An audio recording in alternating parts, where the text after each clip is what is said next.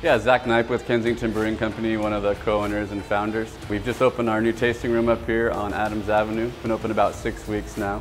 I got a lot of my brewing experience from the UK and some of the old world style beers, so came up with those types of recipes and then have since partnered with a production brewer to get the full palette established for us. Glacier helped us with all of our tap installations, running all of our trunk lines and getting our systems dialed in so that our beer was the best it could be when we were serving it to our customers.